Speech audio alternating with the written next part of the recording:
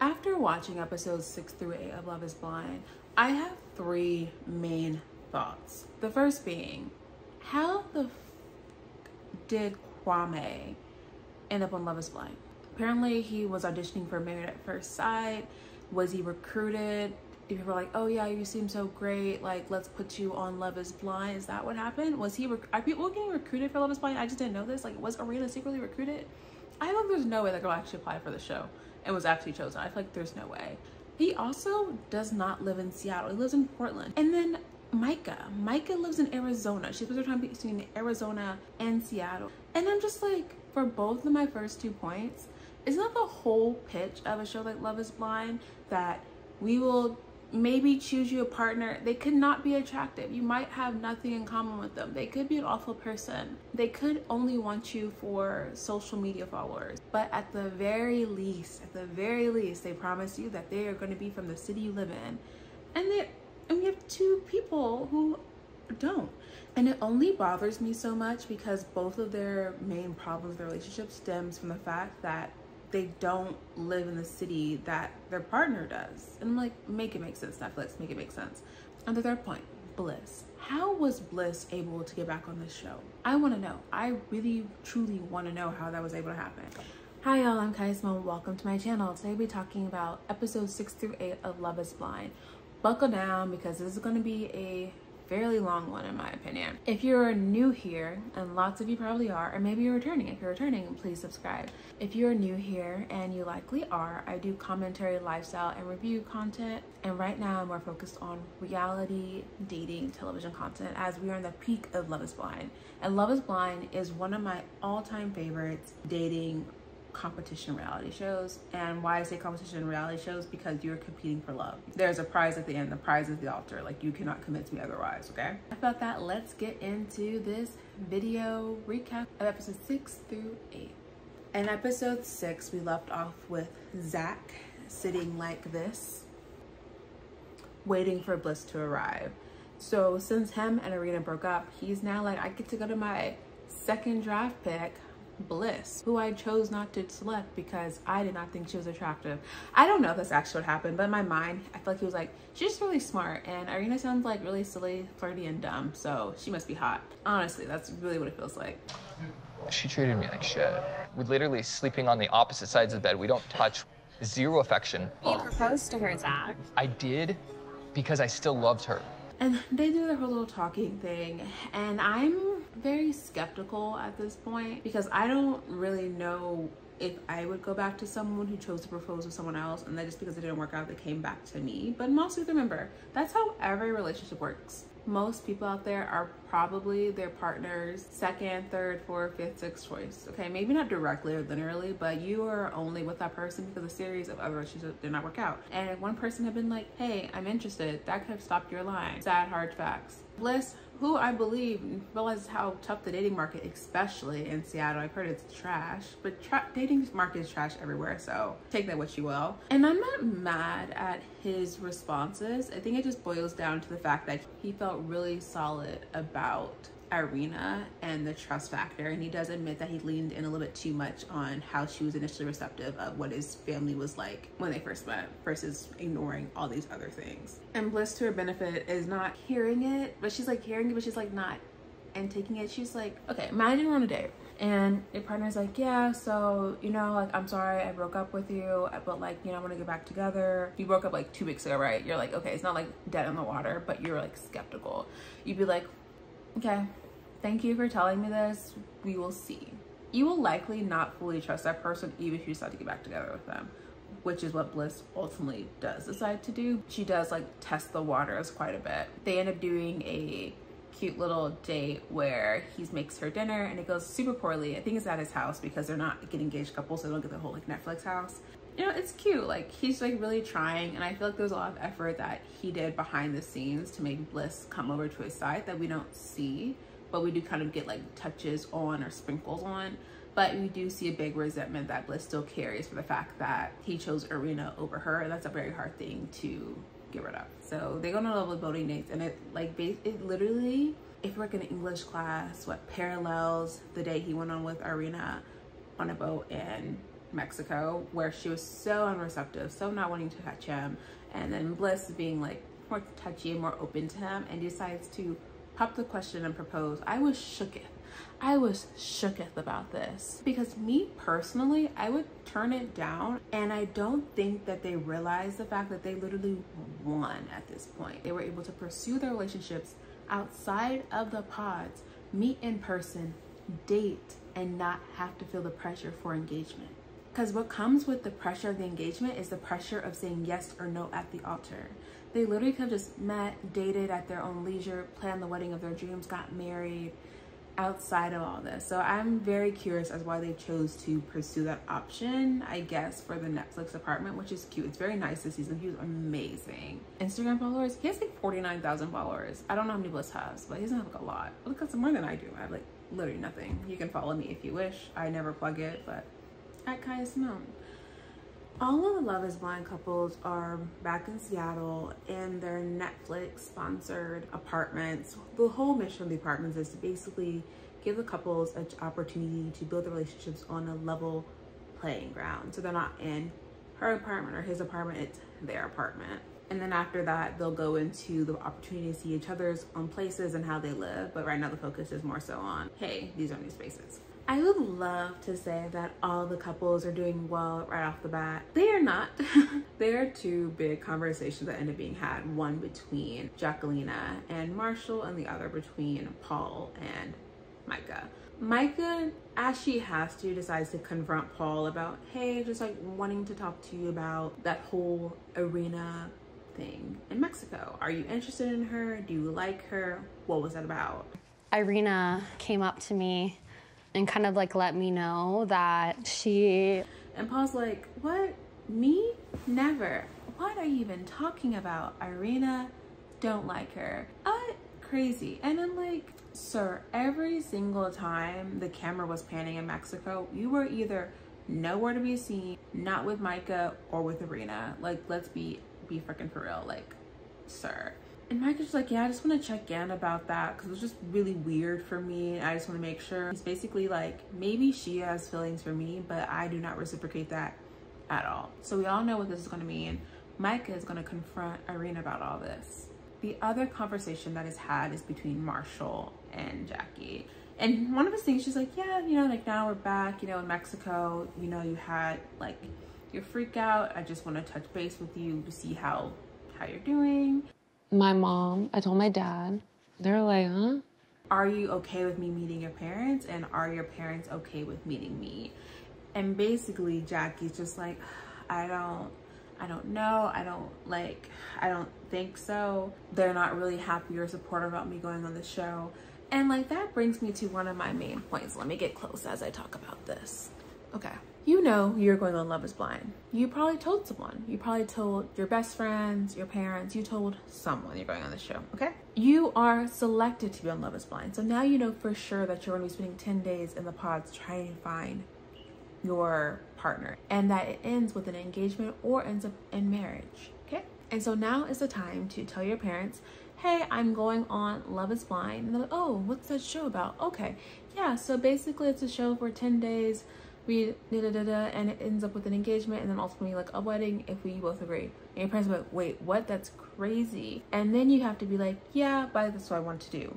So they're either gonna say, okay, well, let's see how things go. Don't love that, but you know, you never know. Because they're gonna think you're not gonna find anyone. Cool. Or they're gonna be like, heck no, we are not okay with you doing that. If you go on that, we will not be happy with your partner, so no. And then it's up to you to either decide, am I willing to cause future strife with my family for this person I don't even know to go on this reality show for my millions of Instagram followers? Or am I not gonna do it because it's easier for me and my life and my family would not approve, okay? Then what your answer is, you either don't go to the show or you do, right? You can't be out here being like, yeah, they're not gonna be really happy about this and then have that cause problems in your relationship, because that's not fair to the other person. Like, if I was ever on the show, I'd probably be like, look, my dad's not gonna be happy about this. He probably will refuse to see you, but like, I know he'll get over it. Like, I'll just be real about that. But you have to have understanding what your family is okay with and what it's not, and it's not seem like Jackie's family would ever actually be okay with her meeting someone through a reality dating show and marrying them. So Our first couple that's going to visit each other's apartments is going to be Chelsea and Kwame. Kwame does visit Chelsea's apartment because she lives in Seattle and he lives in Portland, so I guess that's an easy choice. Okay, I know realistically it's like 3 hours, but like it's like kind of a lot. Like you made me be in a long relationship at this point. Like I'm upset. And Kwame bullies her for having pink stuff everywhere. Like, what's wrong with having an accent color? I like pink. A lot of girls like pink. A lot of people like pink. There's nothing wrong with pink. It's just everywhere. It's just like, this is my place with my personality, and I hope that I can intermix my personality into our shared space. Was my truest representation of who I am at being. Okay. And that is entirely this apartment. That's why this apartment has been such a healing space for me. Tiffany introduces Brett to her friends, and they're such an open-minded, lovely, high-energy bunch, and I'm just so happy that we can have a friend meetup that goes well. So usually they're just like so bad and like we're being so mean. I'm like, why would you be out really mean and aggressive to your friends? That's what happens when Mike introduces Paul to her friends, so can't wait to get into that. And like her friends are really crying because like Tiffany is one of the best people I've ever met, and like we just want the best for her. I don't know if my friends have said that much about me. I think I'm like good friend, but like I don't know if I get people to cry over me because they want me to be so happy. Paul and Zach are meeting up, chit-chatting. I guess they're friends. It's very weird seeing in the same scene because they're basically the same type of person but in different fonts, if that makes sense. Both white boys, nerdy, brown hair, but just a little tweaks here and there, and he's just talking to, and Zach is just giving Paul advice because suddenly Zach is his own relationship expert all of a sudden about like, I feel like Micah can get you to be the kind of person that you want to be. But he says one really, really good piece of advice. Yeah, if you really want it, at some point you're gonna have to pick someone. What is the cost of continually waiting for that next better person, or the cost of continually just trading? I don't like love that it felt like he was talking about a car, but like it kind of is. Like dating is kind of like owning a car, like searching for a car and then owning it. So the best car you can get right now is what, be 2024 or a 2023 if you're just like playing it safe. But let's like get a 2024 BMW Audi. My dream car, love it, I'm obsessed. Next year, as soon as I get this car, there's gonna be a 2025. I guess I could keep trading it in for the newest model each time, or I can be happy with my 2024 BMW because I was like so enthused about it. It was exactly what I wanted. But I can pay the maintenance fees, change the tires. That sounds weird now, but like you get what I'm saying. Like you could have to invest in a person, a relationship at some point. You can't just keep getting rid of it when it like is causing you trouble or it's not exactly what you want at all times. Like, no. Micah does ultimately confront Irina about her attraction to Paul and how that was going. And you letting me know that you were like talking like about, you know, like my fiance, like behind my back, like sucks.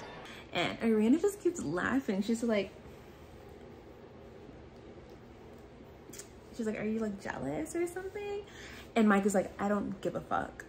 Okay, look, I don't give a fuck because Paul has said he has no interest in you whatsoever and is not attracted to you at all, so I'm fine. And that shuts up Irina real quick because I don't think she actually thought that Paul wasn't interested in her. I think in her mind she's like, okay, I'll end things with Zach and then I'll go to Paul because he's like interested in me. But now the fact that Irina's like, no, Paul does not want you, so Irina just keeps asking questions like, are you sure he's not interested? Are you sure? And Micah's like, he's not. And it felt very like Irina was very upset about this whole conversation, and Micah had to say, I haven't seen Paul. Paul doesn't sound like he like wants to see me or like talk to me. Like, no. Which I was really proud of Micah being like, look, I think we're really close friends at this point, but I can't have you out here wanting my man or chasing him. Like, that's not cool with me. So you have to decide to let that go, or if that's what you're gonna keep doing, but like that can't keep being a conversation thing. And I'm like, I'm giving Micah snaps. Like, she's definitely got a way better edit, like this bucket of episodes she did the first half. I don't know why the whole sentiment changed in editing. Maybe they needed a villain up front and they decided we can get Irina, but now we have to pivot to love. Don't know. I was watching this with my mom and she was like, people on the show say wild things. And this is because Brett said to Tiffany that he didn't realize that someone could be a good person and then also attractive on the outside. And I'm like, hey, there's me, but you haven't met me, Brett, but like I exist. And a lot of people function like that. We closed out episode 6 on a cliffhanger for Chelsea and Kwame, because like things got from like 95 to 35 with them like real quick, because Chelsea is supposed to be introducing Kwame to her dad, and she's just like, I don't know if it's gonna work out, like I just don't know how he's gonna act or how is he gonna be, like I don't know. And Kwame's like, you're making me anxious now all of a sudden, and like we just need to breathe and calm down. She's just like, and like distressed. And I'm like, okay, it's because I'm assuming that Chelsea's never dated a black person, and she just honestly does not know how her dad views people of color. I know how my parents view non-people of color, but not everyone knows how their parents view that, because it's a very, very interesting conversation. You may not want to open that can of worms, but if you do not know, I would just do a little fun little exercise where you go to your parents and be like, hey, you know, just wanted to ask you real quick, just a little quick question. It might change your relationship with them forever, but I should know. Episode 7, we pick up where we left off with Chelsea's dad meeting Kwame for the first time, and this man is like the oldest of little sweet white men who looks like he was like kicking and rocking it the 80s, probably went to a Soul Train. He's like the stereotypical like hip cool older white man dad. Like he's wearing a little beret, a sweater. He looks cool. He looks exactly like, what celebrity am I thinking of? And she's like, yeah, this is like Kwame, you know, I went on that show called Love is Blind. And he's like this, he's like, okay, he's like seeing how this is going. He doesn't know how the show went. And she's like, yeah, like we're engaged now. And he's like, oh really? And he's happy. He's like happy, like as he is giving you the best you could ever ask for from a parent. If you go on a dating show and you're engaged to someone your parents have never met, he is perfect. And she's happy. Kwame's like, yeah, it's like basically, why are you guys all freaking out? And I'm like, look, so it may cause you strife, but also save you trouble if you ask your parents how they view people who are not your race. That's your little takeaway for the day. Micah meets Paul's mom. We're doing a lot of like single parent meetings, which is interesting, fair and valid for sure, but interesting, because like I don't know everyone's like fully like relationship dynamics with their families, but it'd be helpful to know, like, is there a dad in Paul's life? Are they separated? Do they live in different states? But like right off the bat, like Paul's mom is so aggressive. She's like, I looked you up. I know where you're from Arizona. Like your family is like this or that. You live on the street. You used to do this for your career. You're in the sorority, da da da da. And I'm like, you are giving everything any girl would want in a best girlfriend when she's like trying to stalk a guy she's seeing. But that's a little much our first meeting, like meeting my future mother-in-law. Very, very intense. And Micah makes this one comment where she's like, I always like wonder why me and Paul like got along and why he liked me. It's because we're exactly the same person. Like him, yes, Micah and Paul's mom are exactly the same person. From their hair, their personalities. It's like, wow. It's really funny how that happened. We're gonna keep bouncing around. It's gonna be a little bit chaotic because we're bouncing around between like meeting parents, seeing apartments, and then like relationship drama. Brett takes Tiffany to view his apartment. It's beautiful. Like all the other guys' apartments are messy, a disaster.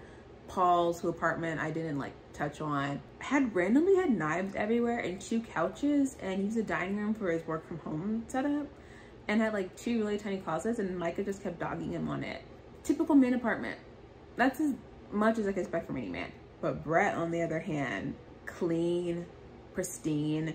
If I had left my apartment to go on a trip for 14 days, it would be a living disaster. It is a nightmare because I know it's a nightmare because I'm not in my current apartment right now.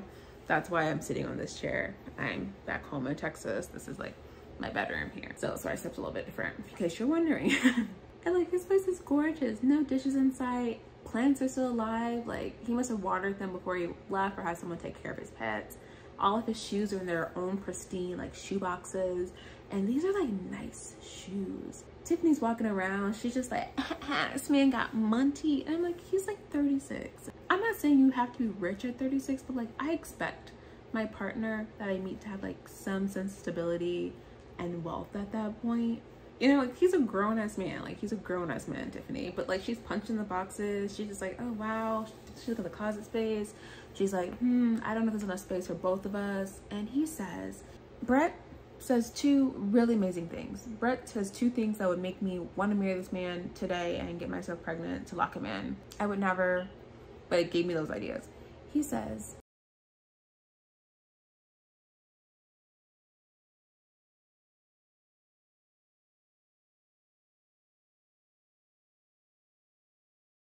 Immediately, he's like, we can get more space if that's good for you. And that was great on 2 points.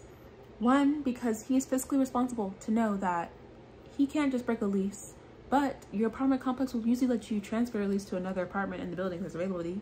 And two, he wants to make sure that the space seems like your space and not just his space. Love Brett. The other thing he says, like, they're talking about finances, and she's like, yeah, like, what's the most expensive thing you've ever spent money on? She's like, I just want to make sure that, like, you know, your finances are in check. Like, you know, I've worked really hard for mine. Tiffany lives with a roommate. I mean, Seattle's probably expensive for sure. Like, I have 2 roommates in New York. I will probably be 30 still having at least 1 roommate in New York. Like, it's hard to save and, like, do what you want to do sometimes. And he's like, yeah, the most expensive thing I ever spent was, like, you know, luggage. She's like, how much? He's like, $1,200. He's like, it's really nice, you know, it's like durable. And I'm like, okay, you got one of those like probably like French made, like handmade, handcrafted luggage, lifetime warranty warranty things. I'm sure it's cute, but that's a lot for luggage. And she's like, what? That's crazy. And he's like, you know, like when it comes to exterior expenses, like I'm always happy splitting things. It doesn't be even per se. It could be 60-40, maybe 70-80-20. And Tiffany's just like, really? I'm like, yeah, girl, like, if you don't marry this man, I will fly to Seattle and get a job at Nike to marry him. Like, I'm just saying, yeah, I hope you do. Jackie is freaking out and tells Marshall that she's making it worse for him. And she's freaking out because she's about to meet Marshall's family. And she's like, will they accept me? Will they like me? But also in the back of her mind, she's freaked out because she's like, okay, if I meet Marshall's family and it goes well, at some point I'm going to have to try to talk to my parents and talk to my family or get Marshall to meet them. And she's just not ready for it. And she's just very stressing out about that situation so much. I said this in my Jackie and Marshall video, which you can see linked up here. Jackie is just not ready for a relationship. She is not. She should have never been chosen or selected on the show. Like, that was a hard mistake on the show's part and her part as well. Like, I don't know why she applied for the show. Maybe she was recruited like our boy Kwame, but she should have never been on this show. We meet Marshall's, I think, like, sister or sister-in-law and brother and niece, and like they're adorable. Like, she's beautiful. They're a beautiful family. Jackie like loves them, and she's just like, oh, wow, I can't believe you guys like are open to this and like me. And they're like, yeah, like, why wouldn't we? And I'm like, yeah, why wouldn't they? Like, why wouldn't your family support your partner? If your family does not support your partner, that is hard. That is hard, but there has to be some level of trust they have in you that you make the right decisions for yourself. And if they don't have that in you, it's really, really tough. So Chelsea, now that Kwame has met her dad, she's like, I did my part, we're good there, now it's your turn. When will I be meeting your parents, like your mother? Like, is she okay with meeting me? Like, when's that gonna happen? And he's just like, she was really, really upset with me going on the show. Like, I just don't see how she'd be okay with it. But like, let me call her. He calls her. He does not try hard enough, in my personal opinion, to convince his mom. I'm disappointed. He's like, I get you that you're disappointed. Okay, thank you for your time. We will check in later. And I'm like, that's all you're gonna say? You're not like, yeah, I understand this process. Like, she's the love of my life. Like, I get along with her so well. Like, this is her. And like, he just really gave up a lot. And this is like a really weird scene. We don't hear Kwame's mom's audio at all. We just hear Kwame's side of the conversation while he's speaking into the phone. So it feels like very like staged and fake. But word on the street is it just happens that way because Kwame's mom didn't like sign off to have like her voice or likeliness used. So that's why you'll hear Kwame's side of the conversation. This isn't discussed at all within like our bucket of like 6 through 8. So I'm sure like 9 through 11 we'll get more into like Kwame's side, because I can't just like brush that over and get to the altar. Like, no, I'm sure we're gonna dive deeper into that. Yeah, and that's where we end episode 7. I just want to say this real quick. Somehow, for some reason, Micah and Paul get like the most of the relationship content than the other couples. When I say relationship content, I mean like meeting friends and family. So we've had Micah meet Paul's parents. We have Micah introducing Paul to her friends. We have Paul meeting Micah's parents. Like, everyone else has either met parents or friends. That's it. But somehow Micah and Paul get all like, how? So our parents are like, oh, cool, you're engaged. She's like, yep. And they're like, where are you gonna live? She's like, with Paul. And they ask us because they know that she doesn't live in Seattle. Like, she lives part-time in Seattle and part-time in Arizona. How she's on the show, do not know. And they get into the little kids thing. She's like, well, we'll figure it out. Micah's dad is named Paul. And he's like, yeah, he could be a serial killer, but his name's Paul. Can't be too bad. I had my wine here today because I am distressed and stressed. And that is solely because of our Jackie and Marshall content. I get good vibes from Paul, probably because he's Paul. I mean, I don't know him. You know, he could be a serial killer for all I know. Literally, if I drank every single time that Jackie confused me with how she felt that it was okay for her to go on this show, I would be blackout. We first see Marshall. He has like his luggage with him and he's like rolling it. I'm like, where is this guy going? Didn't they already move in? And he's like, yeah, you know, I had to move out like the past few days. I've been staying at my own apartment. Jackie and I got into a pretty big fight where she told me to boss up, made me feel degraded, and I just need to get my own space and just distance myself, but I'm ready to go back. Smart man. He has shown us he has like some, not anger, I don't say like extreme anger issues where he'd be like abusive, but like if you have those really strong emotions, it's very good to take control and distance yourself from it. He gets back, he's like, hey Jackie, what are you doing? And she's like packing her bags. It's like, oh, are you packing? She's like, well, yeah, I'm packing. She's like, well, you weren't here to stay and talk, like you immediately just left. I do not want to call, see, I'm clapping. I do not want to call their relationship toxic, but it does have abusive and not great domestic tendencies. That sounds like toxicity. You didn't want to sit here and talk.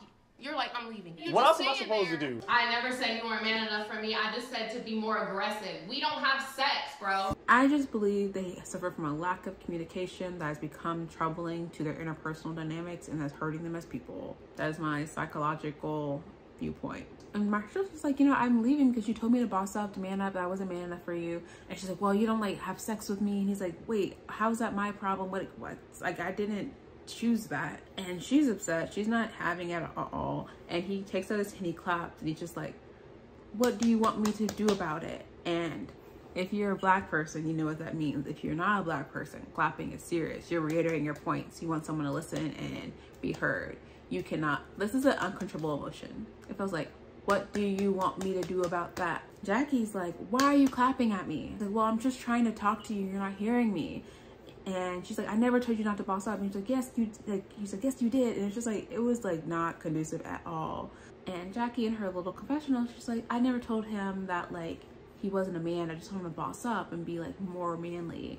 I told him I wanted him to be more aggressive, like boss up. You know this, you know that that's an insecurity point for Marshall, where he has always felt like he was not man enough or it was not okay to be vulnerable, but yet you're telling him to be something he's not. Like, you knew that about him. Like, you knew that about him. You could have had Josh if that's really what you wanted, but maybe that's what you do. Marshall is what is good for you. You just don't like it. So Jackie asks the question that you should never ask someone. She's like, why did you want to get engaged to me?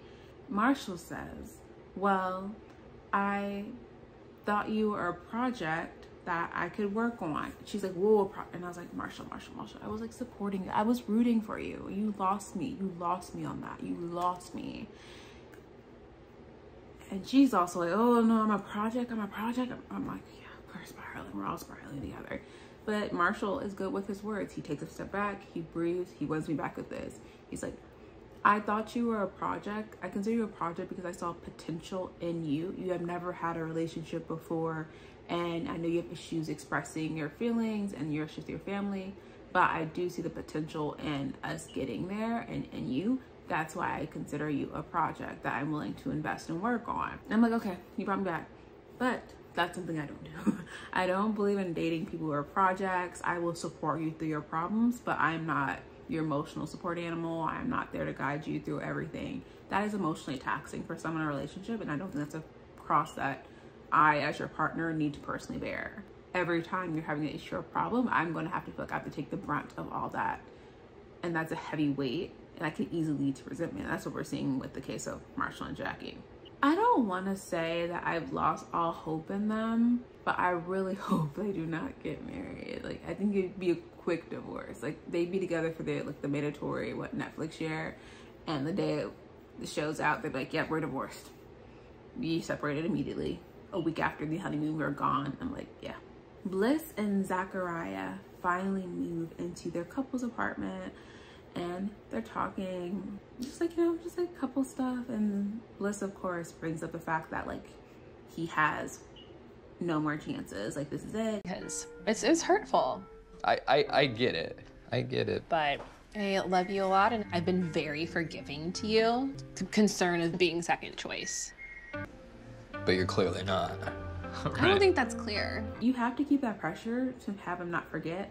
But the problem is, you can't let it become such a big thing where it becomes resentment or you feel so resentful for him. That's why it was like my whole point was like, I can't believe she didn't just decide to not get proposed to. Or her and Zach could have like taken all the time in the world to work out their issues separately and then like see where they go. But no, now they're forced to be engaged. Now they have to get married or break up, you know?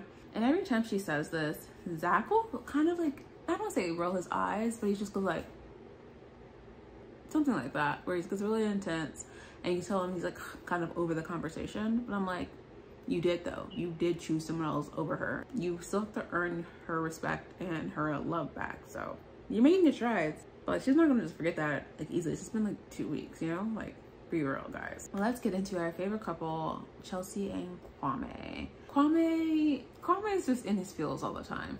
So Kwame is upset because he's working from home right now in Seattle, taking care of Chelsea's dog. And Chelsea works like 7 to 7. She works like 12-hour days and does a lot of flexibility in her work because she has to be in person because she's a speech language pathologist, which is a very in-person job. They are going to take Chelsea's dog to like the dog pound, or like not a pound, but like a dog place for the dog to run around under wash. I don't know why they're just like sitting there. I thought you just dropped the dog off and like left, but whatever. And Kwame is just like, yeah, you know, like I don't know. And Chelsea's like, what do you know about it? He's like, well, you work a lot. And she's like, well, okay. And Chelsea's like, I want to have kids pretty soon. And Kwame's like, yeah, but like you work a lot and you don't have a lot of flexibility. And what if we want to go to Aruba or Puerto Rico? Like, we can't do that with the baby. He's like, I work from home, I have a lot of flexibility. And she's like, we can travel with the baby. And Kwame's like, no, we can't. Okay, I literally have a friend who had her baby in November, and her and her husband went on a trip with their baby to like a tropical location. Went fine. Like, it just depends. Like, every relationship's different. Everyone prioritizes different things. Like, if you want that to happen, you can happen. It's not like a picker. It doesn't have to be a one or other situation. I feel like that's what a lot of people come from, is a mindset of scarcity versus abundance. And I think that's kind of how Kwame is viewing this. Kwame is also really upset because he feels like he's had to give a lot to be with Chelsea. Namely, I gotta be honest with you, I don't like this lifestyle of just like being with my partner and like traveling the world. And like there's a question that does come up because right now we have Rocky. did you apply for a dating show where everyone is supposed to be in Seattle? That's the whole entire premise. That's the whole thing that Love is Blind delivers on. It's not called Love is Blind Chicago, and they didn't have people from Boston or from Detroit or people from Florida. No. So like, yeah, that's kind of on you. Like, you could have stayed where you were and stayed in your lane, or waited until Love is Blind came to Portland. You didn't have to choose this. So like, don't be putting all that on Chelsea. That's not her cross to bear. I'm not completely lost on them, but they do have lots of stuff to figure out. But I'm hopeful. I do think that they will get married. Are they still married? Probably not, but I do think they'll get married. Micah takes Paul to meet her best friends. It goes about as well as you would think for people who consider themselves Micah's friends, which is pretty freaking awful. Like, it goes pretty badly. Micah's friend Shelby says something that she's proud of. She's like, because I mean, Shelby has single-handedly like terminated relationships for me. A couple of them. Single-handedly. why are you proud of that? Like, why are you proud of that? And Paul's like, okay. And they just keep being mean to Paul, who's just like sitting here being his nerdy, analytical, like thinking self. Like, you just don't know if you're like right for her. And Paul's like, okay. She's easily angered. I mean, can't say that I care. Cool. And Mike's like, you don't care that my friends like don't like you, or like they're like roasting you. He's like, well, it's not my problem. I'm like, that's Secure King right there. Security's like, it's really not my problem. Like, if they don't like me, or like, I can't do anything about that, especially when they're just being mean and roasting me. Micah does not defend him at all, which is, I don't think is cool in itself. Like, she seems more into keeping her relationships with her other friends, Michaela and Shelby, versus like protecting Paul. And I'm like, girl, why? We close out this episode with the obligatory setup stage moment where everyone in the pods who kind of sort of had a connection meets up and sees each other who weren't initially matched. So the setup now is gonna be Chelsea's birthday party. So we see Amber, we see Josh. I get Amber because Amber is friends with Chelsea, but Josh, literally Chelsea's there, she's like, who is this man? Because Josh shows up drunk. Like, he shows up to the event drunk, okay? You can show tipsy, that's fine. Everyone's a little pregame moment, but not like drunk. Especially for these people you've never been around before, and not classy. Very déclassé. Everyone's going around like having conversations. So we have Tiffany checking in Kwame, being like, just go with your gut, like do what's best for you, do what's right. We have Chelsea talking to Marshall because Marshall shows up alone and everyone's like, and Marshall's like, yeah, no, she's gonna show up. We talked about it. Yeah, she'll be here. And I'm like, but they just didn't show up together, and no other couple did that. So it's like not the best sign. I'm sure Josh was a little self was like, and Chelsea just like telling Marshall like, hey, I'm sure it's all right. She'll be here. Just like, you know, keep calm, like breathe. It'll be okay. Like she'll show up. And I'm like, okay, it's really nice. I like when like all these like supportive moments between not even the couples, but people who were in the pods. I really like that like relationship building aspect, friendship wise. Marshall's talking to Brett. One of my favorite like relationships, like they're so close, you can tell like they talk a lot. I even see them on TikTok, like they hang out, which I love.